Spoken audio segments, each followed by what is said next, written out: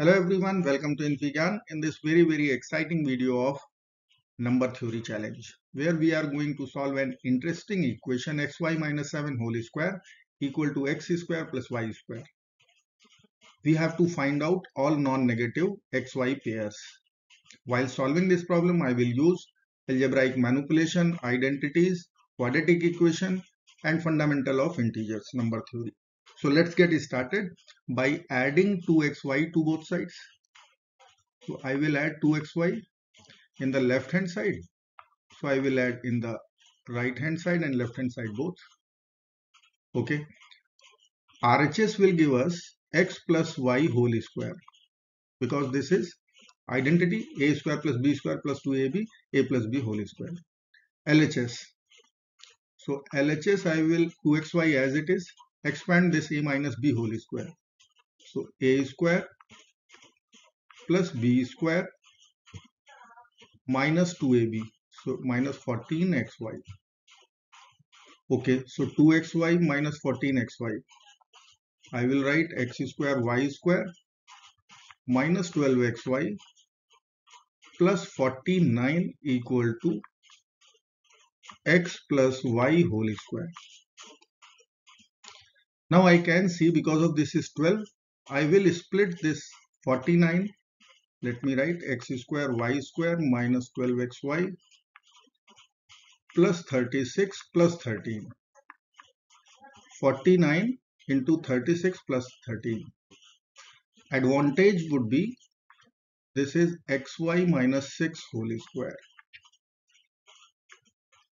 plus 13 equal to x plus y whole square unchanged x plus y whole square. Take square terms to the left, constant to the right.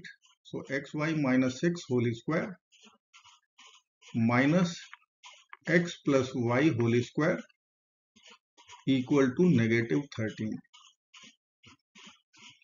Now I will use one algebraic identity. The third one, difference of square. Let me write here. A square minus b square. It is a minus b times a plus b or a plus b times a minus b. So consider in your mind that this is a, this is b. So we will write, let me write here, xy minus 6. This is a minus b. Okay, so b is x plus y. Second product bracket would be xy minus 6 plus x plus y. That product is equal to negative 13. Now one important thing. If a is xy minus 6, b is x plus y, check this out. Once I will consider this bracket and this bracket. If I will call this is my p and this bracket is my q, then remember this thing, p must be always less than q.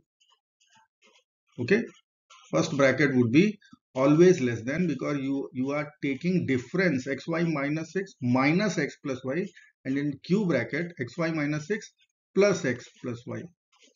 This sign is important. Now prime factorization.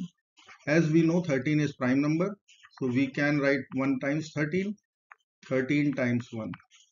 Minus sign is there, so we will put minus sign only here. You cannot consider the otherwise case because q is always bigger than p. So I will have only two cases, negative 1 times 13 or negative 13 times 1. Okay, we are having only two cases possible because of p is less than q. Now let's frame the system of equations. First set we will be having, we will write p equal to minus 1, q equal to 13, and second set we can write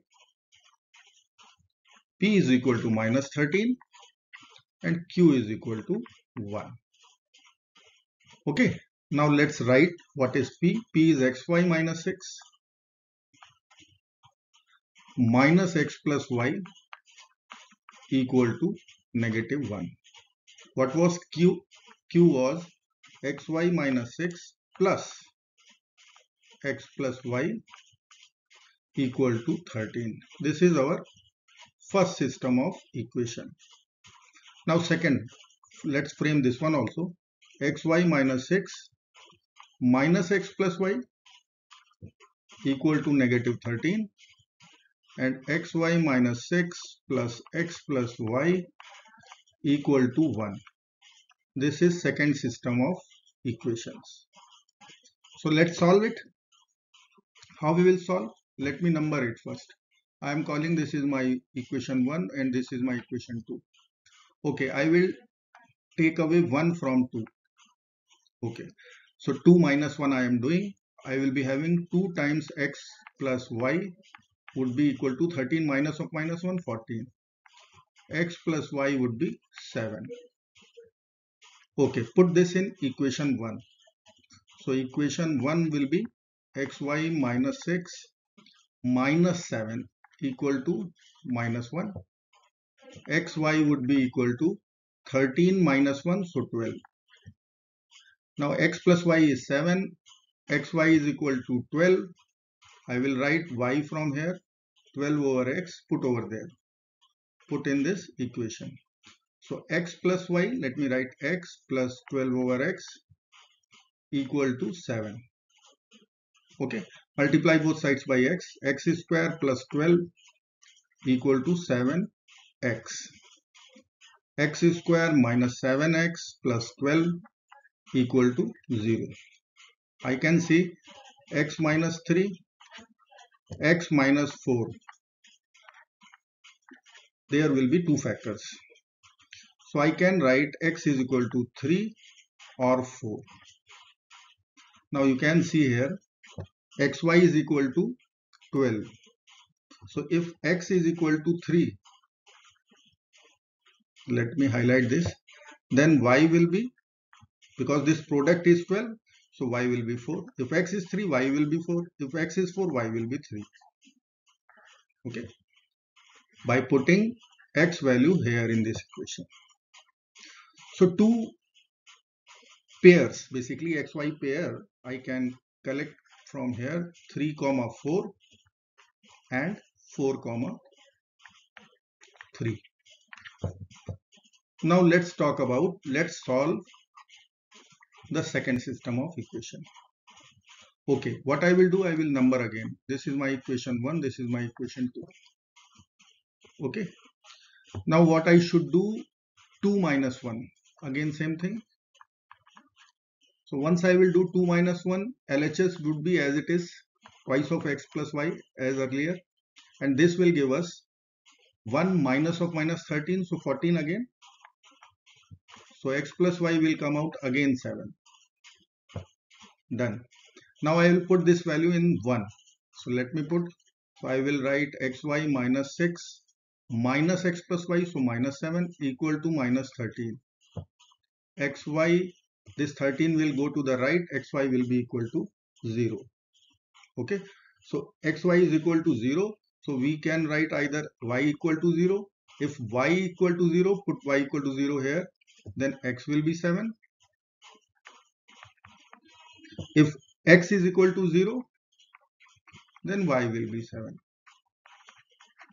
You can use both the equations. So two standard pairs we will get 7, 0 and 0, 7. Okay. So let me write now the 4 answer standard pairs. Let me write here x, y equal to 3, 4, 4, 3, 7, 0, 0, 7. These are our solution. Now let's verify. Verification. Let me consider the first case 3, 4. Okay, 3, 4.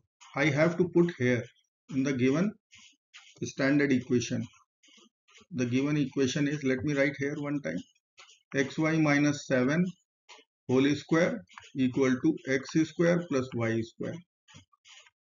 Okay, let's put 3 times 4, 12 minus 7 whole square equal to 3 square plus 4 square. Is this true? 5 square is equal to 3 square plus 4 square. Yes, it is true because this is Pythagorean triplet. 9 plus 16, 25 is equal to 25. It's verified. Because of this equation is symmetrical, so 4 comma 3 is also true. Now come to 70 and 07. I will consider 7 comma 0. Okay, if I am putting directly, I can put here 7 comma 0. So 0 minus 7 whole square is equal to 7 square plus 0 square minus 7 square, 49, 49, true. So this pair is also true. Integer pair is true. Because of equation is symmetrical, 0 comma 7 is also true. So this is how we can find out any Diophantine equation for integer solution. I hope you like this video. Thank you so much for watching. Do not forget to like, share and subscribe. Bye bye till next video. Meet tomorrow. Bye bye.